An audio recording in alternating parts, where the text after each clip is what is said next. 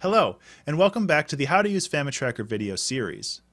This lesson will focus on creating an instrument and then talk about the basics of inputting notes into the pattern window to create your first loop. As we discussed in the last video, an instrument is basically a collection of preset parameters for a channel. So this allows you to modify the volume and arpeggio and create different pulse widths for your pulse channel.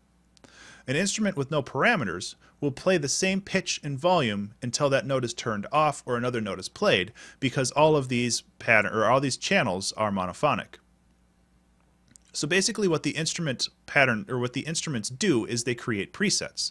So you can create plucks and echoes and arpeggios to save space on the pattern window, because adding all those effects on here would get really cluttered really fast. So to create an instrument, you just click this Add Instrument button, and it creates an instrument named New Instrument. I would highly recommend to rename this to something else. I'm just going to name it Main right now, just because you're going to be creating a lot of instruments on here over the course of writing a song, so it's useful to have them all named. So if you want to edit an instrument, you just double click it. And this is the instrument editor. Over in the instrument settings section over here, we see a list of all the available effects for this instrument. We have volume, arpeggio, pitch, high pitch, and duty noise. Now pitch and high pitch are ones that we're not going to talk about in this lesson because they're not really more advanced, but they're not used as often when it comes to just writing basic loops. So the volume is pretty self-explanatory. It controls the volume over time. The arpeggio allows you to play multiple notes very quickly, creating the basically the semblance of chords. And the duty noise changes the tone, or basically how Famitracker renders certain audio channels, specifically pulse 1 and pulse 2, because it changes the pulse width. So for starters, we can check this box over here to enable the instrument, or to enable the effect for that instrument. And you notice this middle bar, or this middle column right here that has the number. And this is actually pretty cool because it allows you to share envelopes. You could share a volume envelope between multiple instruments. So number 0 is basically going to be this envelope, and if you want to share it with a different instrument, you just set it to 0. So that's useful if you have a lead and you have something else in the background, you want it to have the same volume envelope, or if you want it to have the same arpeggio, that allows you to share those without having to recreate it every time. So to create a volume envelope, you have to basically tell it how long you want that envelope to be. So we can say that this is 100 milliseconds long, or 6 bars. And then all you have to do is just click and drag, or you can just click individually. Now be aware that this last note right here is what's going to be played indefinitely, so if you want the note to stop playing when the envelope is done, be sure that your last bar or your last column here is set to 0. You'll also know that it created a little text thing right down, a text representation of your envelope, so you can actually copy and paste this elsewhere, or you can just save it in a text file if you really need to, if you have one that you like a lot, because these can get really complex. You can add a ton of envelopes if you want to get complex, or you can create an echo effect like that. So there's a lot of things you can do, but for now I'm just going to keep it simple at 6 and just go like that. Okay, so the arpeggio allows you to tell Famitracker to basically play a lot of notes very rapidly, and it's created the same way. So you have your notes, but this time they're starting in the middle, and this is essentially your root note or your center tone. So if you're hitting A on a piano, this is just going to play A. However, you can move these up and down and they'll play different notes. So if we have this, so it's playing 0, 3, and 10. If we hit C on a piano, it's going to be playing C, D flat, and B flat. So it's basically playing like a 7th chord without the dominant. It's also important to note that you can loop these by clicking on this gray bar underneath the pattern editor here, the sequence editor. So if you want it to loop, you can actually have it loop this loop forever until the note is turned off. You can also set it here so it just loops these last 2 sections, but usually you want to loop the entire chord. Finally, the duty noise section kind of handles similar to the volume section, so you're able to set a bar like this. However, this changes how the instrument sounds more than how like the volume or like how loud it is or anything.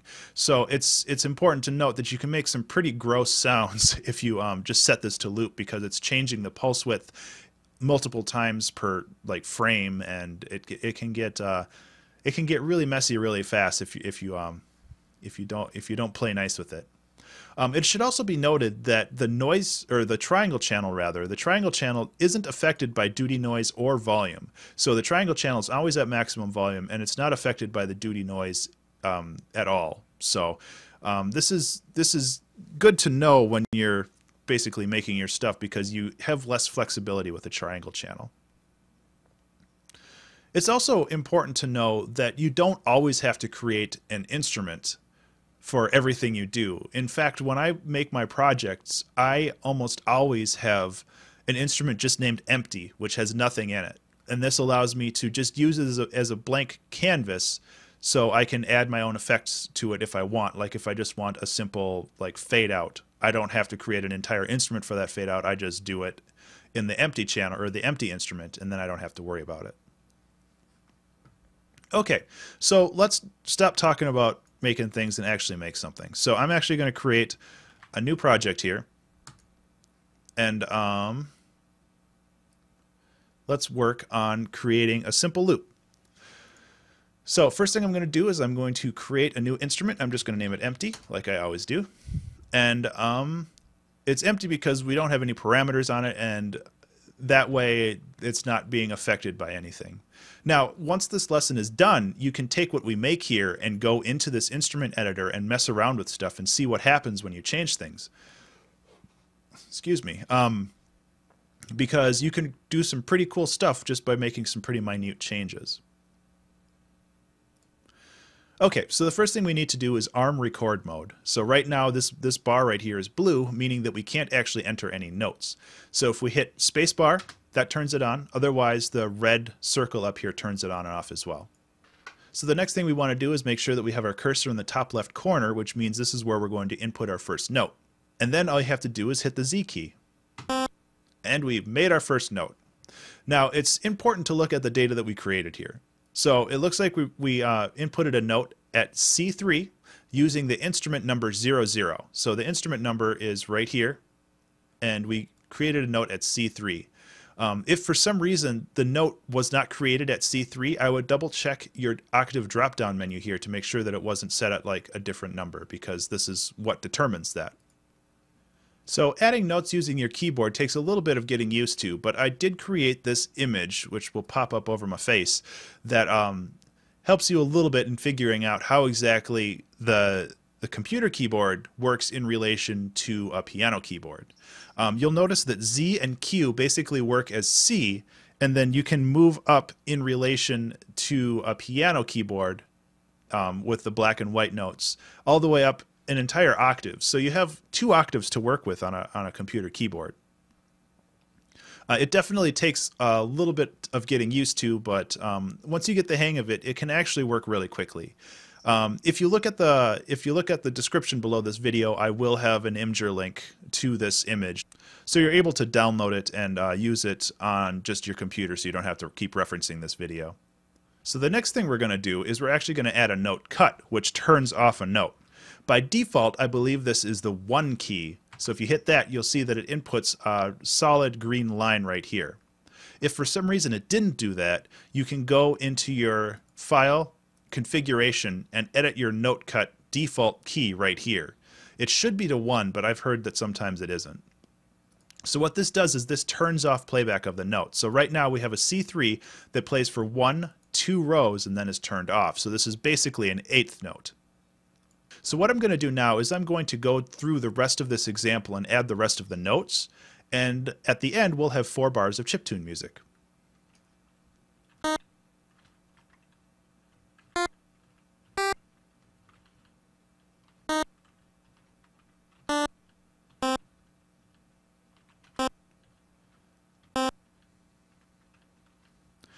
Okay, so right here, I actually need to jump down an octave. So I can either use the octave drop down up here to bring it down to 2, or on the numpad, I have the star and the slash key at the top of the numpad, and this allows me to move up and down in the octaves.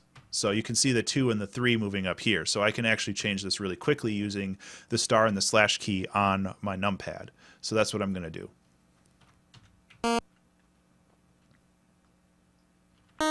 Oop. Oop. And I moved it down an octave instead of up. There we go.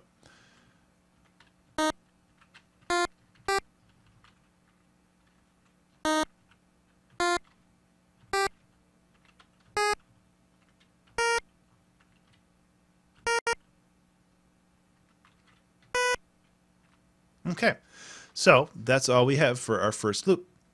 Now, this looks a little confusing at first, and it definitely takes a little while to get used to, but what I'm going to do is I'm going to show an image of a piano roll and an image of sheet music over my face, because that's probably the least important part of this, this screen. And this is the same notes except in different formats. So once you get used to reading it like this, it's a lot easier. So these are the notes, and I'm going to play this now, and you can follow along.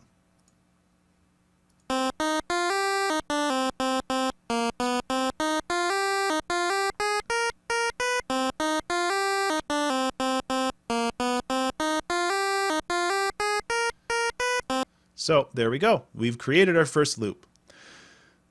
If we wanted to make this a little bit fancier, and I actually have something that I created for the blog post, so we can add this, and I'm actually not going to play this. I'm going to have you input all those notes and then play it yourself to see how it sounds. And also, don't forget that you can go into the instrument editor up here and mess around with these notes. These are both instrument 00 on both these channels. So if you mess around with this, it will affect everything. So you can make some pretty cool stuff that way. So yeah, there you go. That's your first chiptune loop.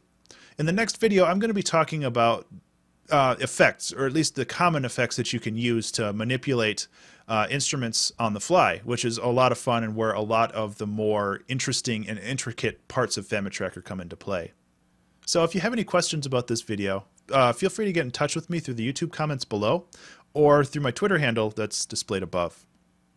And if you enjoyed this video, if you found it helpful, please consider giving it a like, giving my channel a subscribe, because I'm definitely going to be doing a lot of this stuff in the future, and just trying to boost the signal in general. All of that really helps. So I'll see you guys in the next video. You have a good one. Thank you.